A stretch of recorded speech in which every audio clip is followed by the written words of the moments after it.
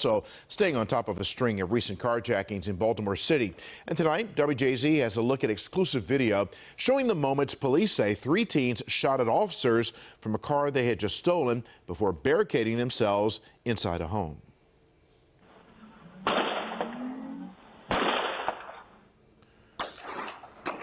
This is a story that we brought to you last night as breaking news as that standoff played out. And tonight, we're hearing from the neighbors who were there while that confrontation unfolded. WJZ is live at 11. Christina Mendez spoke exclusively with the homeowners sharing that shocking footage. Christina, was there any damage left from that shooting? Vic, the suspect is accused of spewing shots right toward that police officer's patrol car, in the process not only hitting that vehicle but several others in the neighborhood as well. A warning to those of you watching this video, it may be disturbing as you will hear gunshots.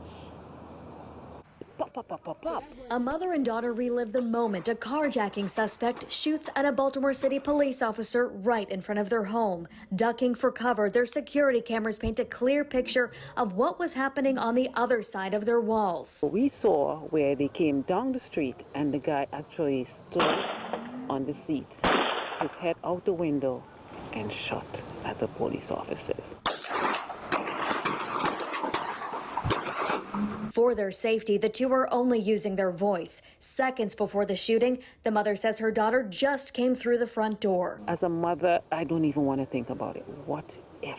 And I could only empathize with other mothers who go through this. You know, it hits so close to home that you feel the pain, you feel the anxiety, you feel the stress, you feel the hurt. While the family weighs the wounds you can't see, damage from the shooting stares back from the street. Now my car is not drivable. The car owner found a flat from a bullet. Parked nearby, a different neighbor's car has a gaping hole in the door, and city police say one of their patrol cars was also hit. It looked like it was a single slug, but it did considerable damage, you know, putting a hole in all the way through. The department says officers would spot the stolen SUV a few streets away.